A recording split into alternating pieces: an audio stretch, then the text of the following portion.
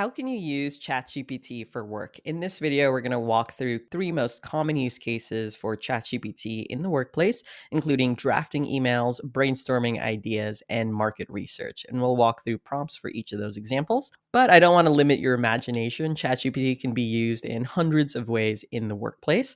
And I'm going to ask ChatGPT for those use cases. Brainstorm 100 common use cases. Everything from assisting with writing, drafting emails, writing reports, content creation for marketing, building your personal brand, brainstorming, helping come up with strategies, product names, research assistance, analyzing industry trends, reading articles, summarizing them, customer service. You can build AI-powered chatbots, for example, for sales and customer support, analyzing data, presentation, project management, marketing, sales, crafting cold outreach campaigns, product development, brainstorming features, upload wireframes for your app and ask ChatGPT to critique it, human resources, writing job descriptions, coming up with interview questions, legal assistance, like explaining legal clauses, financial planning, drafting budgets, operations. You can turn videos, for example, into SOPs, document workflows, customer onboarding, SEO, training, event planning.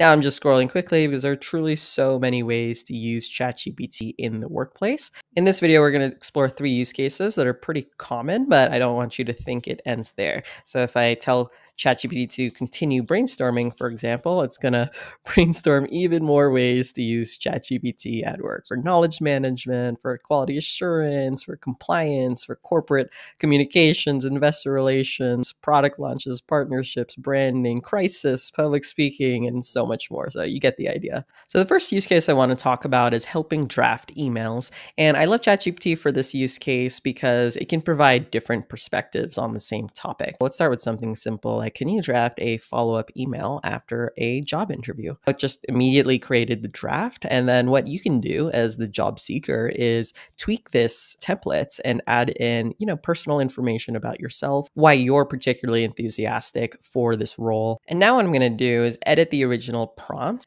and add this tip that I told you about, I think 2 videos ago. Add this to the end of the prompt. Ask me clarifying questions until you're 95% confident. What is the job title and company name? Let's say the company is called Blotato. The job title is social media intern. When did the interview take place? Just say yesterday, virtual. Who interviewed you? Sabrina Ramonov.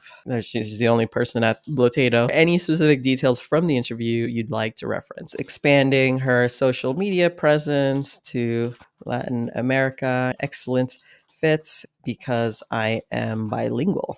Okay. Ask about the next steps in the process or when you can expect to hear back. When hear back.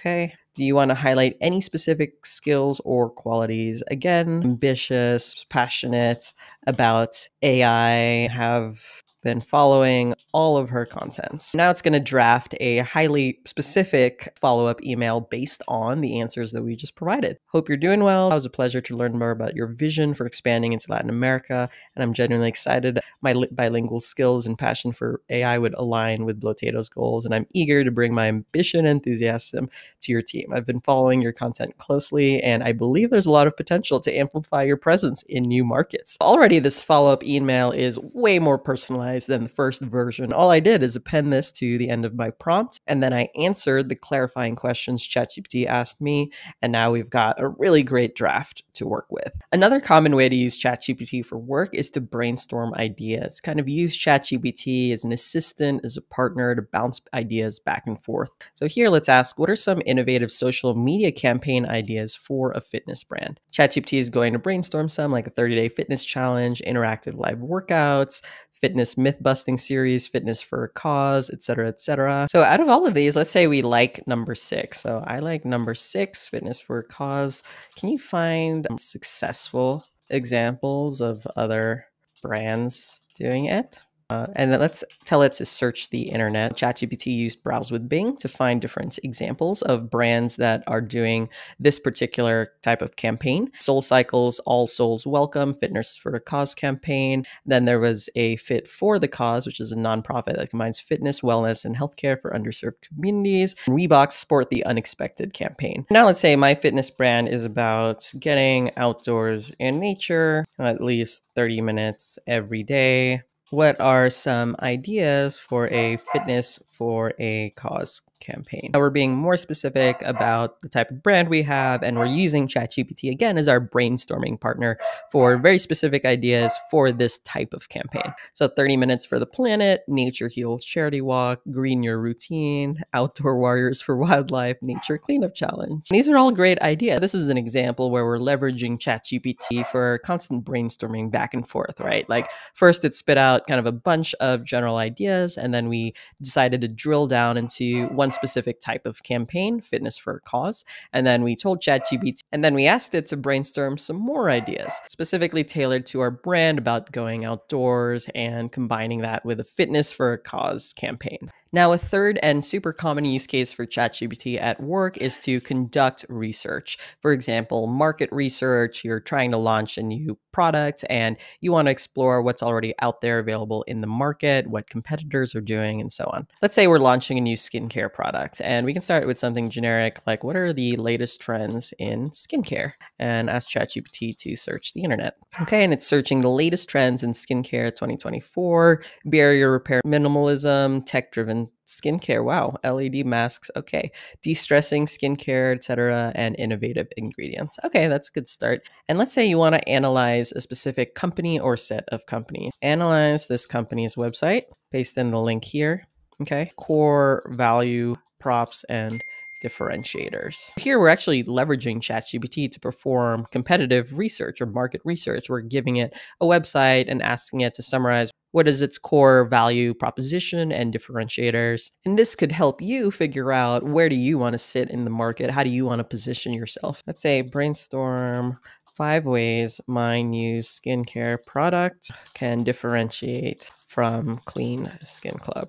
Okay, so customizable skincare kits infuse single-use towels with active skincare ingredients, providing treatment while cleansing. Okay, inclusive packaging design, community-focused approach. Along this theme of market research, let's say I really like number 2, search the internet to find other companies that offer number 2 today. And then what you can do is, as ChatGPT finds those companies, I assume there are probably a few that exist, then you can ask it to analyze their websites, their main value prop, their differentiators, and then brainstorm how you can position your product a little bit differently to stand out in the market. So for example, black charcoal cleansing cloths are infused with charcoal to help with pore minimization, evening skin tone. Wow. Okay. And now let's compare these two companies. So now here, ChatGPT is going to search the internet and analyze and contrast these two companies, Clean Skin Club and Boscia. Or Boscia.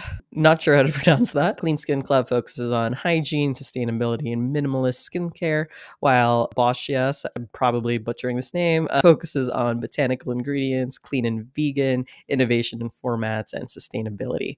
And in terms of target market, both brands cater to health-conscious consumers. Clean Skin Club, however, focuses more on hygiene, while this other company, whose name I'm not sure how to pronounce, leans into the power of botanical ingredients. Just in a couple minutes, we got ChatGPT to summarize what are the latest trends in skincare 2024, analyze Clean Skin Club's website and extract its core value props and differentiators, brainstorm several ways that a new skincare product might be able to differentiate from Clean Skin Club. And then I told ChatGPT, hey, I really like this idea number 2. What's another company in that space? And then it found another company. And then we compared and contrasted Clean Skin Club with this other company. Just in the span of a few minutes, ChatGPT has helped us with market research for a new product idea. Just to recap, we talked about using ChatGPT at work for drafting emails, brainstorming ideas, and conducting market research. But again, I'm going to end with this really long list of all of the different ways that you can use ChatGPT at work.